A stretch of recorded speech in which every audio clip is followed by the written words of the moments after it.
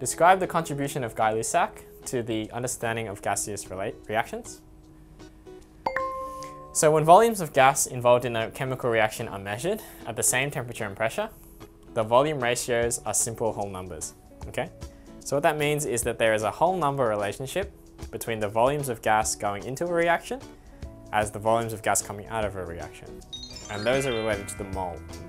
So from all of our studies of Gay-Lussac, look back on some of the previous videos on the Gay-Lussac's law, you'll see that he found that if you look at the whole number ratios, that can actually tell you a lot about the products that you're likely to get out as well.